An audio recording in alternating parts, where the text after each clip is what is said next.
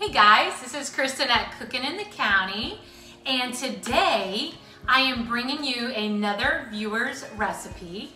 And these, I'm not sure what she calls them, but her name is Chelsea, and I think they might call them Crack Pretzels, or they're like a snacking pretzel.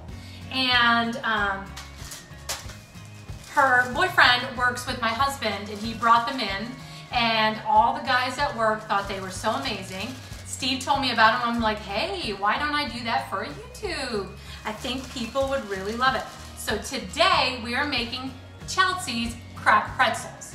So here's a list of ingredients you're gonna need to make these pretzels. You'll need a 12-ounce bag of Snyders Butter Snap Pretzels, 3/4 cup of canola oil, 1 packet of ranch seasoning, 2 teaspoons of garlic powder, 1 teaspoon of lemon pepper seasoning, and 1/2 teaspoon of cayenne pepper. All right, here's what we're going to do first. Very first thing that you need to do is buy the correct pretzels. Now, she says Snyders, let me look at my paper here, Snyders Butter Snap Pretzels. Well, unfortunately, my little small town grocery store did not have those. So do as I say, not as I do. I did get the Snyders, so we'll see if it really makes a difference. They say that it does make a huge difference, that you have to have the butter Snyders, but today we're gonna use these ones, okay? So the first thing we're gonna do is get here's another thing. 3/4 cup of canola oil, she says. Well, I only have vegetable oil, so I'm probably gonna completely ruin her entire recipe. I hope I don't, okay? But I have vegetable oil, so we're doing vegetable oil, 3/4 cup of vegetable oil. I'm gonna put this in a bowl. Okay. To this, we're going to add 1 ranch packet seasoning. So this week, I am going to be bringing you a bunch of party dips. That's what this week is gonna be all about, and these snacking pretzels.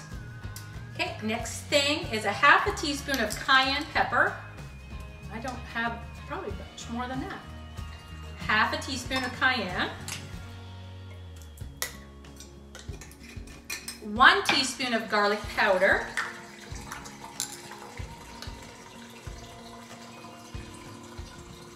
And all these recipes this week are gonna be quick. I hope there's something, I'm looking at these recipes, I'm like, well, everybody probably knows how to do these, but maybe you don't. At one point in time, I didn't know how to do them. So I'm gonna bring them to you.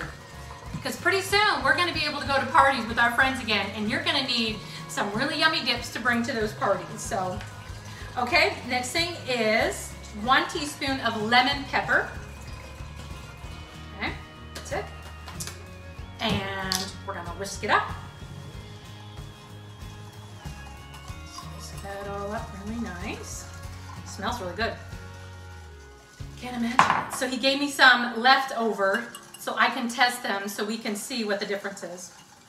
So I'll be anxious to see that.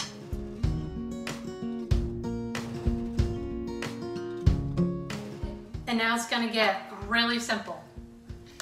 You need a gallon-size bag. Now his recipe, or their recipe says 12-ounce bag. This is a 16-ounce bag, so I'm not gonna put the whole thing in there. Okay.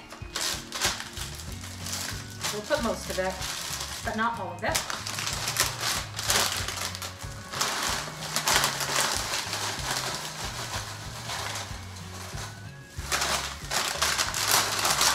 That seems about right. Okay. So all we're gonna do is pour all of this seasoning in here. Make sure you get all of it. Maybe get a scraper. Make sure you get it. We're just gonna mush it all around so every pretzel gets this. Now, the next step is that this needs to sit in your refrigerator for at least an hour, but he says it's even better overnight. So we're gonna overnight these. And I'll bring you back tomorrow, and we're going to bake them in the oven and then we're gonna test them. So, look pretty covered up there. These are gonna be so good. So I'm just gonna let the air out. And I'm gonna put these in the refrigerator overnight. And we'll be back tomorrow and we're gonna bake them in the oven. Guys, our pretzels have been in the refrigerator overnight. Now, upon talking to Cody, because this is technically Cody and Chelsea's Crack Pretzels, he said he tried them overnight and it really didn't make much of a difference by them being in the fridge for 2 hours or overnight. So whatever, we did 2 hours. I mean, we did overnight. So we'll see how it goes. So we're gonna have a lined cookie sheet and we're gonna spread them out evenly. So I have 2 pans just in case, because I'm not sure how evenly this is going to spread out. And we're gonna bake these in the oven at 175 for about 30 minutes. And I have my oven already warmed up. Okay, kinda think they need to be flat. So I'm gonna get my other pan. So it looks like probably 2 pans. And remember, get the Snyders butter ones. We didn't have them at in our town grocery store. And use canola oil, not vegetable. So I'm gonna be sending this recipe, I'm gonna be sending these down to my husband's office so they can all test them and see how well I did. I can't wait to hear what they have to say. Okay, 175, 30 minutes.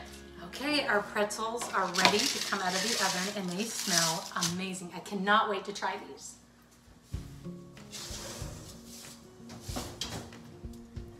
Okay, both pans are done.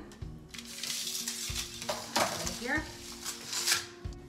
So, I have Cody and Chelsea's ones right here, so I'm gonna try theirs first.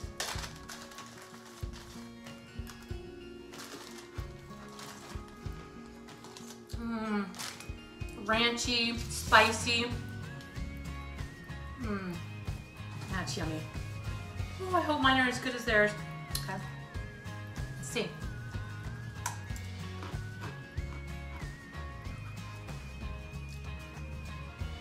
Mine are really, really yummy. But I know exactly what he means by the butter. You can taste just a little bit of that butteriness from the buttery pretzel compared to mine not being buttery.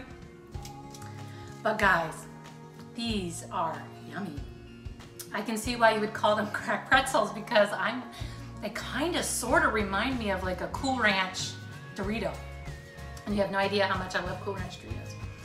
Anyway, these are delicious. Thank you to Cody and Chelsea for giving me this recipe and letting me try it. Guys, you need to try this. You love it.